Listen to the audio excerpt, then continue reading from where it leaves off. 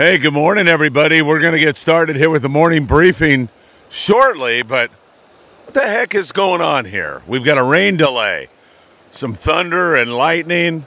It's really beautiful. Bird hitting the water out there. That's always a good sign.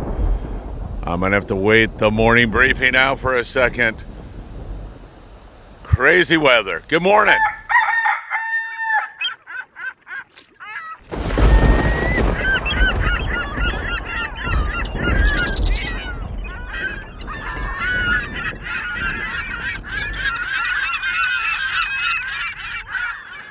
All right, we got a little break in the weather. We've got thunder, lightning, rain. I don't know where this all came from, but it is here this morning. Still a lovely morning, a beautiful sunrise starting to come up. Gentleman behind me surf fishing. We'll see if he can't get bit. And fishing definitely on the upswing for this morning's morning briefing. Good morning, everybody. Hope you have that cup of coffee. We had a great show last night live down there at 22nd Street Landing in beautiful San Pedro, California. It was fantastic. Sam De La Torre was there, and Sam doing his usual fine work, and Bill Batson talking about how to build rods, talking about some personal struggles and how he overcame them, and that is worth listening to just by itself. Bill's an inspiration to so many and tells a great story about he overcame some really tragic situations in his life to become the CEO of a multi-million-dollar company, and he's out helping others and doing a great job. And you'll learn a lot about what blanks to choose if you want to fish for tuna, barracuda, throw an iron, whatever it is. Highly recommend you go back and watch last night's live show, now recorded, of course. All right, the Pride two-day trip. We leave on July the 5th. I want to get you updated. Only 2 spots left, and fishing has really heated up. In fact, the Pride had a great trip. I'll tell you all about that in a moment. The Pride trip on July the 5th. You can sign up by sending me a text or get more information. 657-227-6459. Do that right away before that one sells out. That should be a great one, leaving from 22nd Street Landing in beautiful San Pedro, California. Bluefin tuna, the Pride with a huge hit, and many other boats in on it also. The Amigo, the Fury, Thunderbird, all these guys are now catching fish. It's time to get out on the water. Local fishing, we'll have a report on that. And manager Mike Morrison, he just had to interrupt our live show last night because he had a great message about a wonderful trip he had with his son Benjamin. Let's get into it all right now. As usual, I'll take you south the border down to Ensenada, where Arnie Man yesterday said the water was getting too warm for bluefin tuna. But I think maybe Arnie was just feeling a little down about how that was, because there is still good amounts of bluefin that are starting to bite again off of Ensenada, those pongueros. I love to troll the Mad Mac lures around. They've had great success doing that, and hopefully we'll see more catches down there for those of you who like to drive across the border. For the San Diego guys, boy, have we gone through a rough period down there with this bluefin tuna.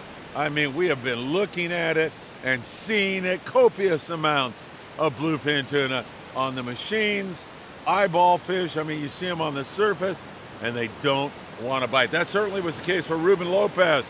Ruben, my good friend, was on board the Legend with Steve Taft. They had 13 bluefin tuna, saw fish the entire time, but just couldn't get them to bite.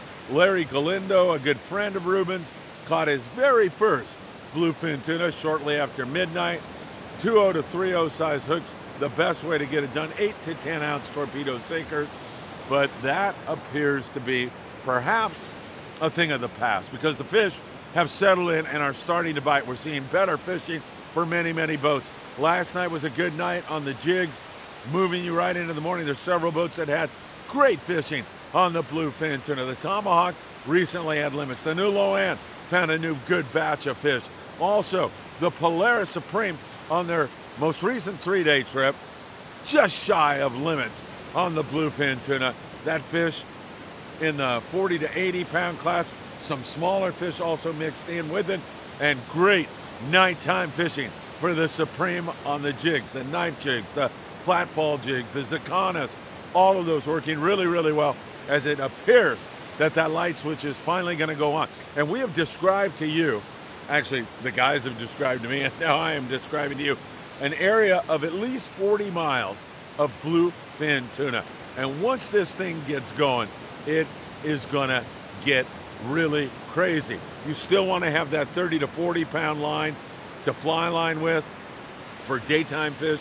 For the most part, you find a kelp patty, you're going to want to have that fluorocarbon, an absolute must. We like Opsin fluorocarbon, www.opsinusa.com. Put FAN at checkout, and you will get a free gift and a handwritten note from Greg Brown. He's really good about that. And Opsin fluorocarbon is right up there at the top. We love it.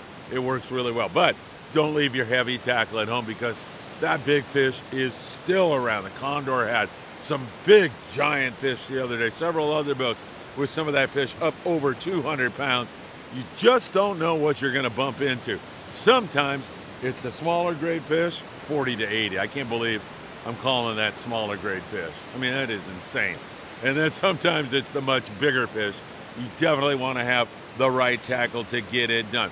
Bring a variety of jigs, bring torpedo sinkers. That sinker rig works really well. If you haven't seen Sam De La Torre's sinker rig video, that's the way you want to rig up. You can see it here on Friedman Adventures, and you definitely want to do that. So really good signal down there. Now, let's talk about my friends on the 6 a.m. departure boats, because this year they've had some spurts of spectacular fishing.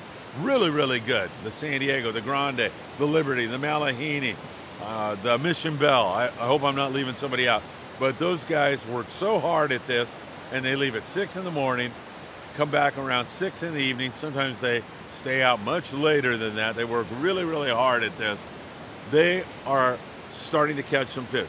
Nothing wide open, starting to scratch at it, but it could be just a precursor to when this thing blows sky high, like maybe today. I really suspect to see one of those guys, the San Diego, or somebody with about 20 fish today, maybe better than that, because they're just edging back into it. They've been seeing it.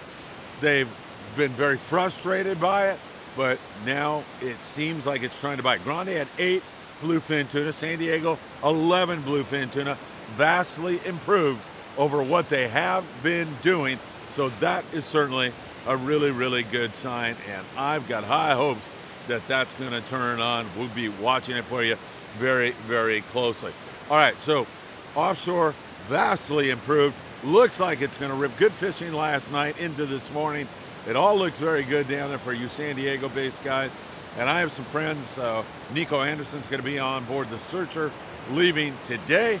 I think you're on a great trip, Nico. Get them. Really put the hammer on them. It looks like it's going to happen. And remember that fluorocarbon is really important, especially on the daytime fish. At night, perhaps not important at all, but definitely on that daytime fish. Great jig fishing at night down there on the Supreme and other boats.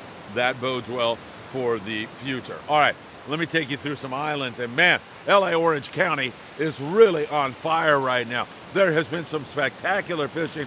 I'm going to get into the fishing and the tackle that you'll need, thanks to some friends of mine who are out there, members of the Friedman Adventures family, and get you tuned up on that. Boy, I hear some thunder again, starting to thunder and lightning this morning. That's crazy. All right, let me take you down Todos Santos, off of Ensenada.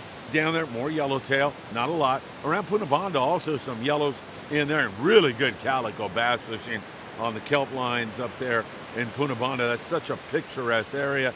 You fish up there near La Bufadora and other areas, and the bass fishing really good right now. Some more barracuda around Todos Santos and some good rockfish. Coronado Islands, similar. There seems to be a lot more yellowtail than are biting. There's been some occasional good hits, but now this bluefin is starting to get back on the bite.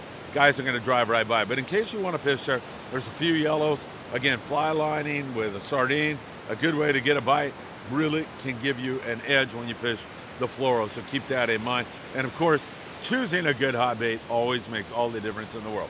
All right, without getting into where, most of the guys are reporting San Clemente Island, but without getting into the where, there's some conking going on for LA Orange County base boats. The Fury out of Dana Wharf, 45 yellowtail, 30 white sea bass, $1.65 on the calico bass, and a whole bunch of other stuff. And that is what I call fantastic, great, awesome fishing. Really great fishing going on. And that doesn't get any better. And if that light switch is on now, it may stay on for a while. We're out of the moon phase. We're out of whatever it was that was suppressing the bite. And now it is on. And was that just a one-off? Was that just one guy that got in on that bite? The Amigo, 10 white sea bass, 38 yellowtail for 13 anglers. Mike Morrison broke into our live podcast last night to tell you all that he was so excited. He was on board the Amigo, and they had that great hit. And of course, the Freedom is out there right now, along with the Thunderbird and several other guys. Hopefully, they're going to come up with a great score. Trevor's first trip running the Freedom alone. Tino Valentine has a back problem right now. Tino, I hope you're feeling better really, really soon, so you can come down here and catch a Corvina with me, if nothing else. But Trevor's on his first trip. We'll see how he does. It's going to be a learning experience for him, but he's a great kid, capable fisherman. I expect big things out of the Freedom and other guys here today. Also, we had the Thunderbird with 24 yellowtail. Another nice hit. The Pride. Wow, what a great hit. Now, Gino Machino was on board this trip, and Gino is a huge fan of Friedman Adventures. And Gino, man, I can't thank you enough for being a member of the Friedman Adventures family and for all the great information that you shared with me now that I can share with the rest of our family. Really, really appreciate it. And Gino's story on board the Pride, you have got to love his persistence and patience. Well, let me give you their score first of all, because it's pretty impressive. 34 white sea bass, 15 to 40 pound fish, beautiful grade of sea bass, and just as good as you could possibly want it.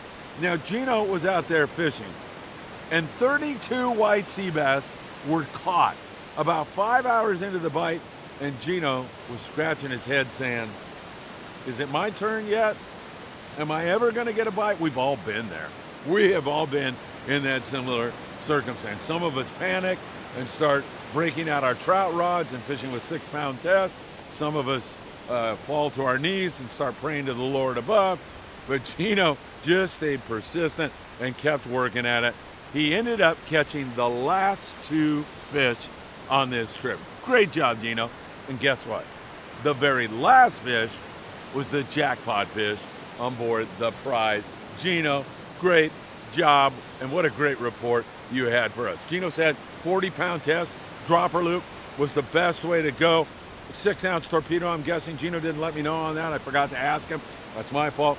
I believe a 6-ounce will work really, really well.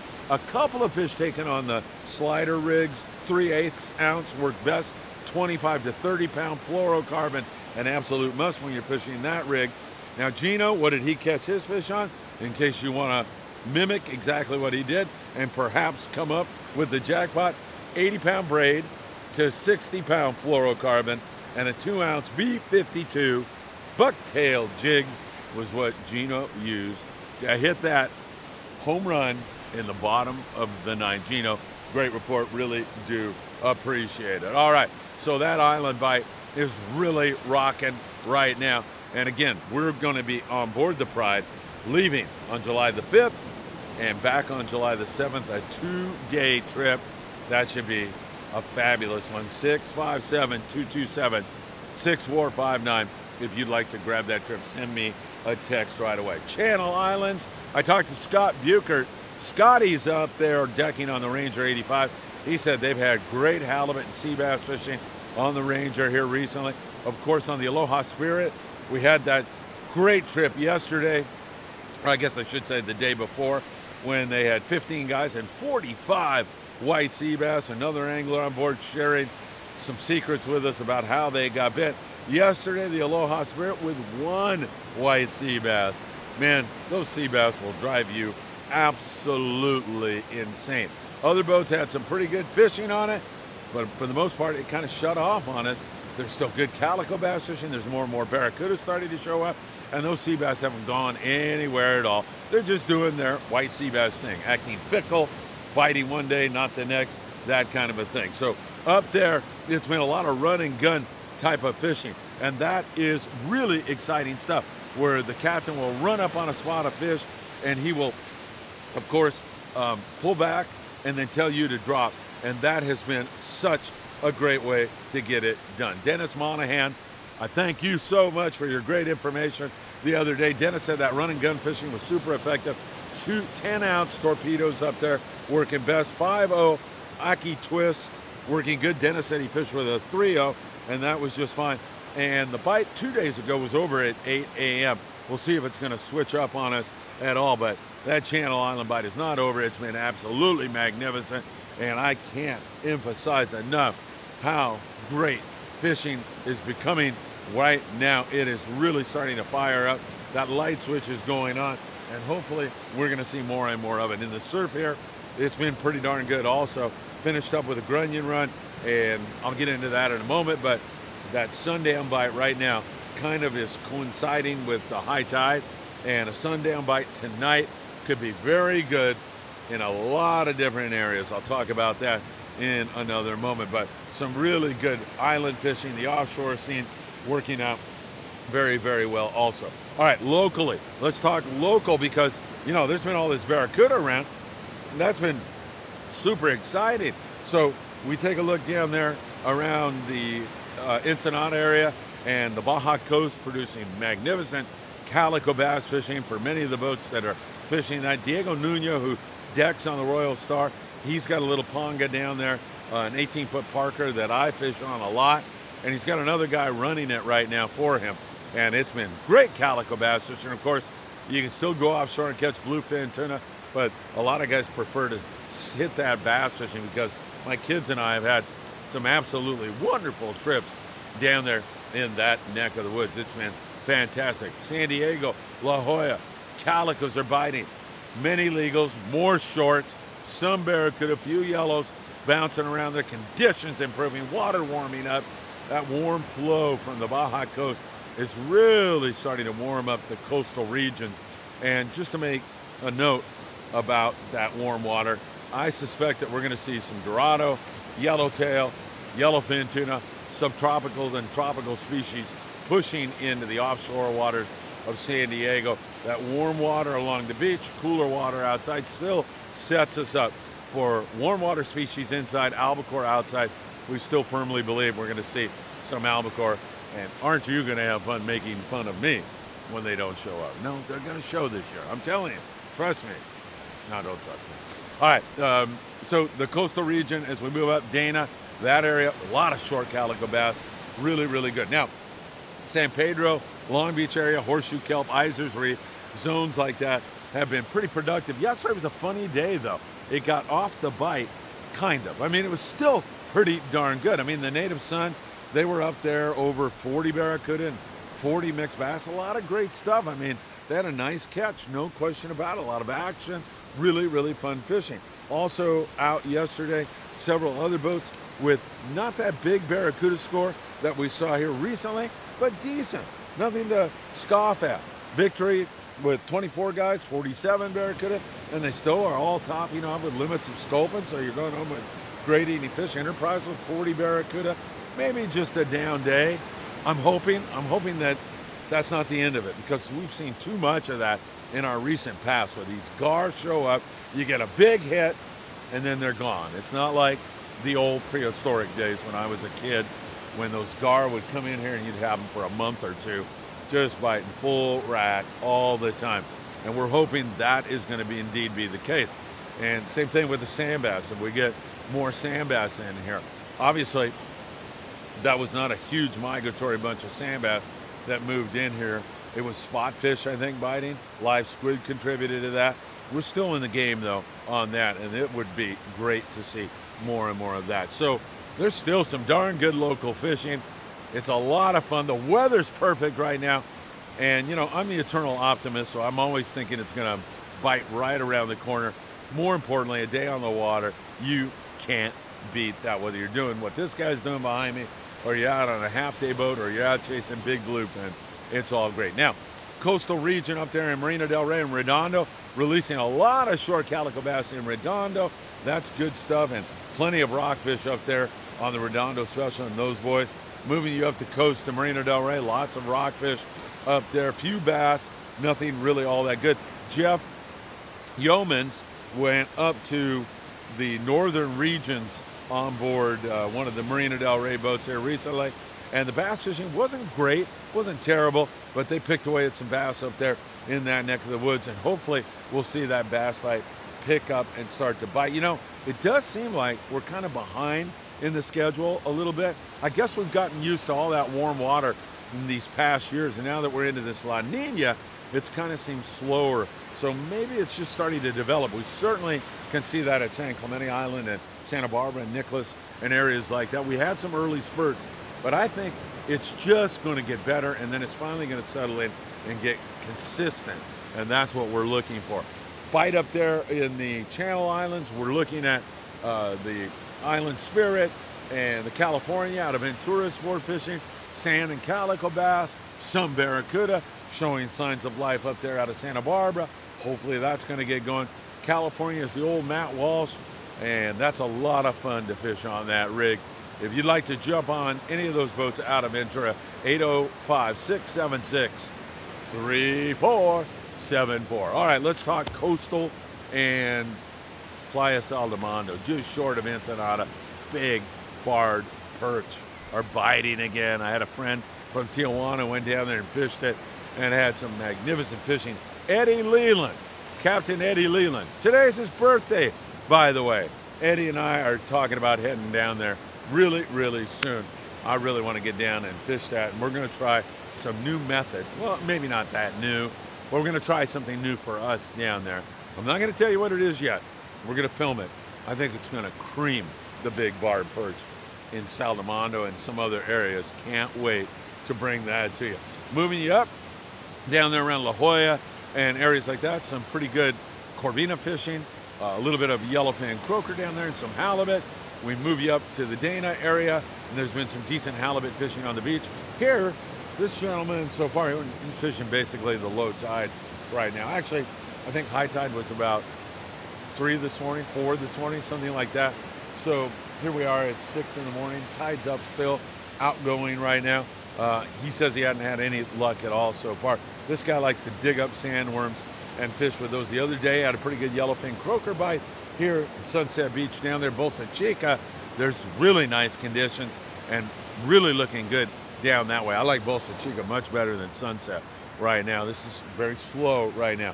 Long Beach, a few halibut, yellowfin croaker up there, and then up there around Topaz Rock Jetty and El Segundo, we see some really good corvina around the jetty, and then El Segundo has produced some pretty good yellowfin croaker at times. All right, boy, I cannot wait to get on the Pride. That 2-day trip sounds like it's going to be a good one. Fishing has heated up. It's time to get on a boat. Try to go on the weekdays if you can before all that pressure gets on it. We'll see if this local barracuda here is going to get back on the bite, and will that bite in San Diego continue? We'll be watching that. A little bit later today, I'll be at 22nd Street Landing with Sam De La Torre, and we'll have a great tackle tip for you. Fishing iron for barracuda, one you don't want to miss. All right, everybody, thanks again for all you do for Friedman Adventures. Please give us a like right now. We would really, really appreciate it. I met some of our fans last night at 22nd Street Landing. One gentleman in particular pulled me aside and told me how much the morning briefing meant to him. He said he had been going through some tough times, and the morning briefing was helping him get through that. And not only that, it motivated him to go jump on the Freedom. And I hope he has a spectacular day. You know who you are. You'll be back in and perhaps watch this. And it was really a pleasure to meet you. And you have no idea what that means to me when you pull me aside and tell me that you're enjoying what we're doing. I deeply appreciate you doing that. Take care, everybody. Is this freaking rain starting again? Feels like it. Yeah, I think it is. I better get out of here. Take care. Thanks for joining us. I'll see you again really, really soon.